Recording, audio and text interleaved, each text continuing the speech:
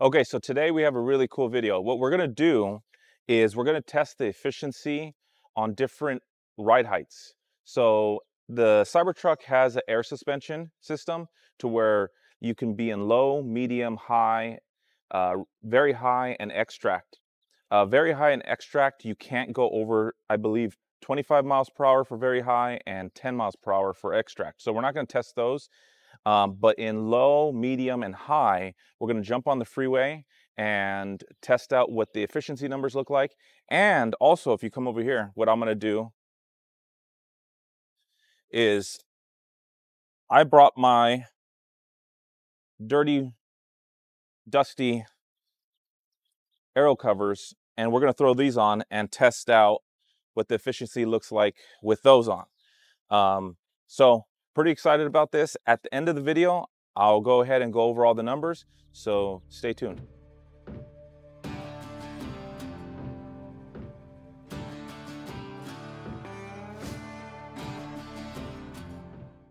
Okay, so for the first leg of this trip, we're in low. I have the dynamics at, we're going to put it at chill and relaxed. And once again, we're in the low setting. All right, let's reset the trip and start the test. So what we want to do for the test is let's keep the speed. We got to try to be consistent with the speed. Okay. Maybe just stay at 65. I can do that. I think that'll be easier to maintain. Okay, so we finished our first loop. We did 8 miles, used 3 kilowatt hours of energy, and the average energy was 373 watt hours per mile. Now we're gonna change this to medium.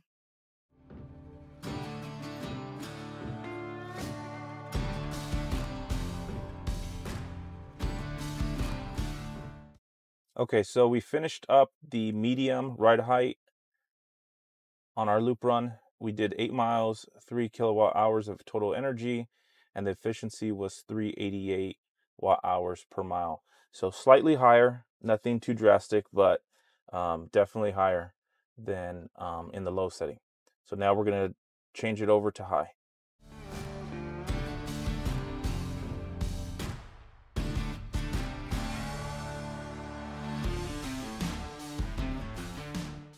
Okay, so now we're in high.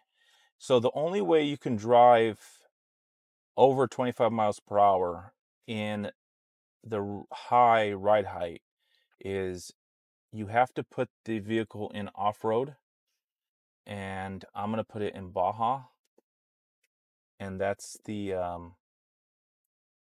only way that you're able to drive it over 25 miles per hour. So anyways, so now we're in high. We're going to do the same loop run and see what those efficiency numbers look like. Okay, so we finished the loop run for the high setting. Obviously 8 miles. We used 4 kilowatt hours this time, and the average energy was 449 watt hours per mile. Okay, so we've done a loop run in the low setting, we've done a loop run in the medium setting, and we did the loop run in the high setting. Now, I put the AeroCaps back on the wheels, so all 4 wheels have their AeroCaps, and we're gonna do another loop run to see what that looks like. We'll keep it in the low setting, and then what we'll do is we will open up the Tonneau and do a loop run with the Tonneau Open to see what the efficiency looks like when that's fully open. So let's get in the car, let's go.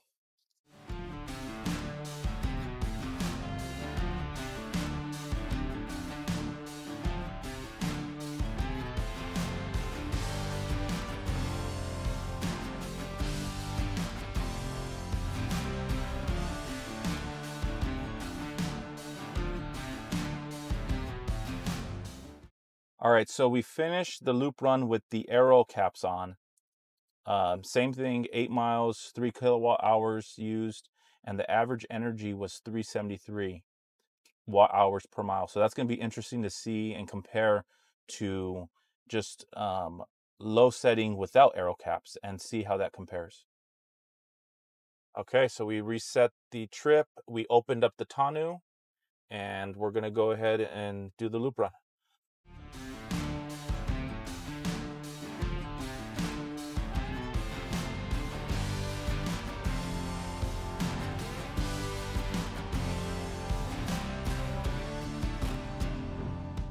Okay, so one thing that I'm noticing with the Tonneau Open, driving on the freeway, is it does feel like something's kind of tugging on me, tugging on the truck, kind of pulling me back a little bit.